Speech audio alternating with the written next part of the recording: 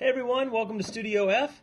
You know, we use a lot of these preamps here in the studio all the time. I wanted to take a second and show you specifically this Universal Audio 4710D. This is a really powerful preamp. It actually has 4 preamps built in.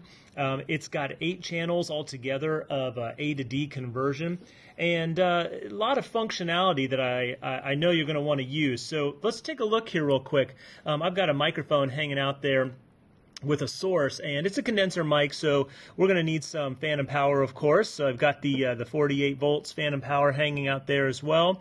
There is a 15 dB pad in case the microphone is overloading the preamp, and then we have our mic line switch hanging out here as well. So of course we've got that set up to microphone.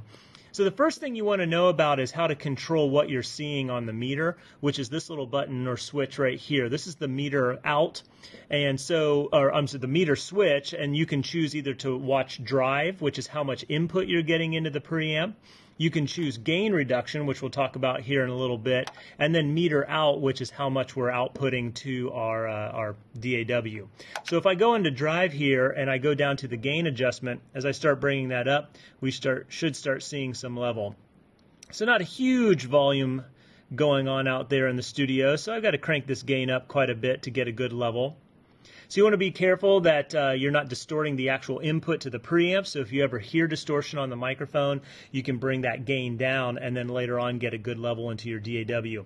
So I'm going to go ahead and get an optimum level here, maybe hitting around the -3 mark there or so. I want to be careful that I'm not pegging the needle. Great. Then if I switch over the MTR out, I can see I'm getting no output from this preamp. So as I bring the gain switch up, I can start getting output. That's when I would look at my DAW and make sure that I'm getting a good level. Also, I want to look over here at the digital output, and you want to make sure that you're not driving that into the red, because that would be causing some analog to digital clipping. So we'll back that down, get an optimum level. Some of the other fun things on this preamp, you of course have a low cut. This is a 75 hertz roll-off low cut, which is really useful. You have your phase, of course, in and out. The in switch means that the phase is not currently active or activated, and when we hit out, that means you're flipping it out of phase. So it's a little bit confusing on the labeling. So in, phase is there, but phase out, meaning you're flipping the phase out. So we'll go ahead and keep that in the in position, which is the default position. You have the ability with the patch bay to actually insert some external processing like a compressor or EQ. That's what this insert switch is all about. You want to make sure that its default position is set to out, unless you do in fact actually set yourself up a preamp or a compressor, some of this external hardware that you have going on up here.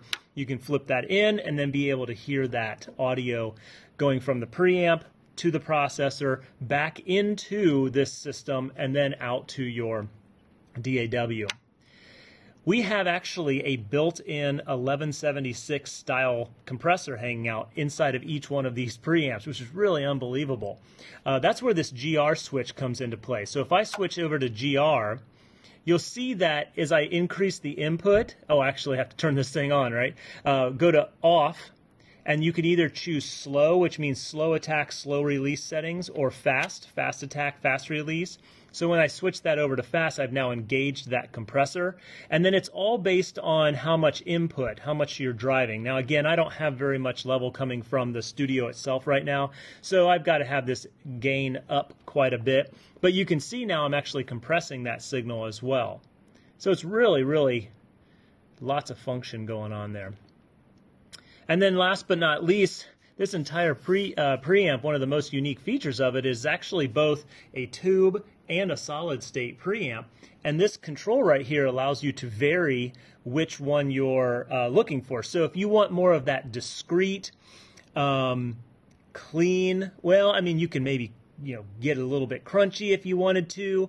You can go more for the discrete setting. If you want more of that warmth, the creaminess of a tube sound, you can go more towards a tube, or anywhere in between. So it's really gives you a lot of character. EQ is really kind of what you think of it, to change the tone. So really it's an experimental knob. You want to play around with that thing and see if you can get any better tone or a different tone through controlling whether it's discrete or tube. So there you have it. That's the Universal Audio 4710D. 4 preamps hanging out there. Lots of really fun control. We'll go on to some other preamps here in a bit.